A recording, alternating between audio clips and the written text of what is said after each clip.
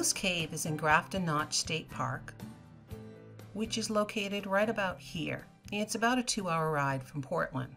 If we look at the Maine Gazateer, you can see that Route 26, also known as Bear River Road, runs right through the middle of Grafton Notch State Park, and here's Moose Cave. Moose Cave was formed when water and ice got into the joint fractures in the granite ledges and broke off big blocks of rock. The Moose Cave Trail is a 1/4-mile loop consisting of very well-maintained packed surfaces. However, Moose Cave is not handicap accessible as there are several sets of wooden stairs and some narrow spots through the woods and over the rocks. The trail is short enough, though, that families with small children can complete the hike with no problem.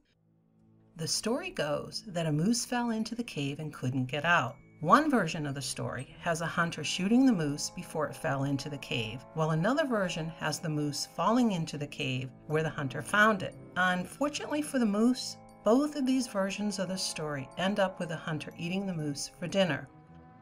Another, more pleasant story is that a kind-hearted and must have been a well-fed hunter heard the cries of the moose and got together a group of people to rescue the moose that was not harmed when it fell into the cave.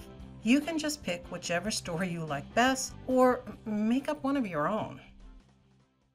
The trail to and from the cave has some really cool trees and rock formations alongside it. Here's a little stream that runs by the trail.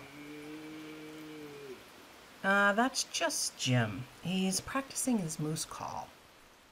This is bunchberry. You'll see a lot of this in Grafton Notch. This rock stairway leads to an area covered by different species of lichen, including reindeer moss that was a winter food source to caribou when they used to roam this area. So that's it for the Moose Cave Trail in Grafton Notch State Park in Newry, Maine.